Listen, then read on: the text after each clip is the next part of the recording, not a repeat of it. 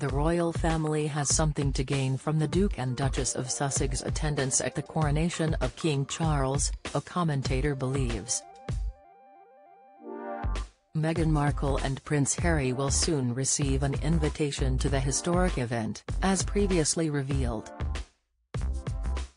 However, it is not yet known whether they will decide to travel back to England for the historic celebration, in particular following the decision by King Charles to take away from the Duke and Duchess their home in Windsor, Frogmore Cottage. Reputation management expert Edward Coram-James believes Meghan and Harry's public image would be boosted if they attended the coronation. However, the firm would also benefit from the presence at Westminster Abbey of the two former senior royals, he added.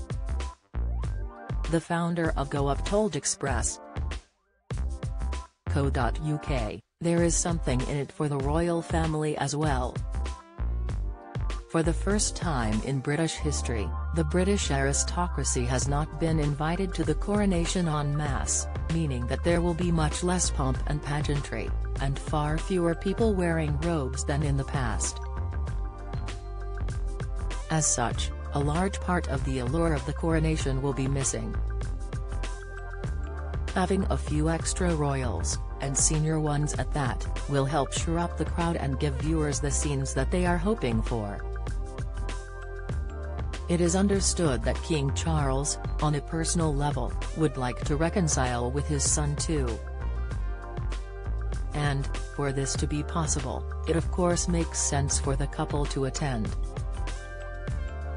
As noted by Mr. Coram-James, it has been widely claimed the upcoming coronation won't have an 8,000-strong crowd in attendance.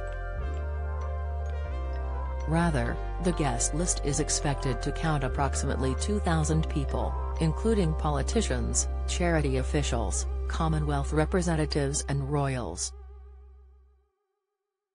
The streamlining of this coronation is reportedly going to impact also the length of the service and some of its traditional elements.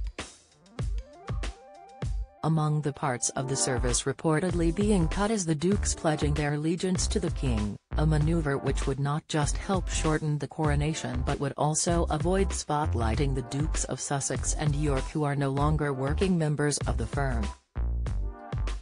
Explaining why Harry and Meghan's reputation would be boosted if they return to England in May, Mr. Coram-James said, the Sussexes will have to be nimble and find a way to quickly pivot away from the frenzy of the past few years in order to remain relevant in the public eye, which will be key to their success moving forward, albeit in a much more hands-off way for a while.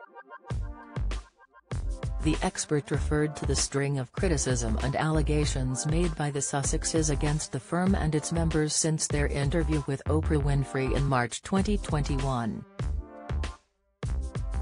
Speaking before it emerged, King Charles asked Meghan and Harry in January to vacate Frogmore Cottage within months, the expert added. To remain relevant, the Sussexes will have to be seen to remain royal. And, to be seen to remain royal, the Duke and Duchess will have to attend the coronation.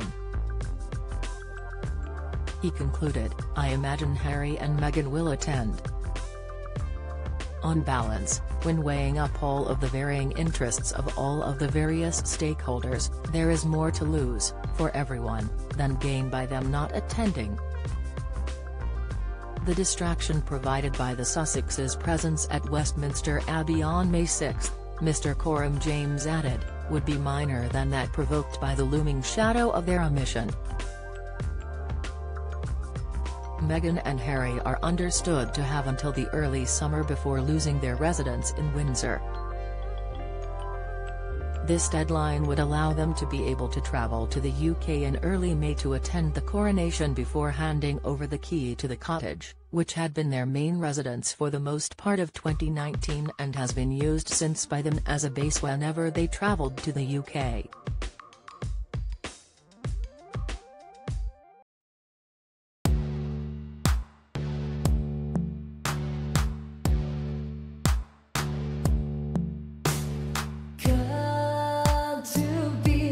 Someone said who's in our hearts.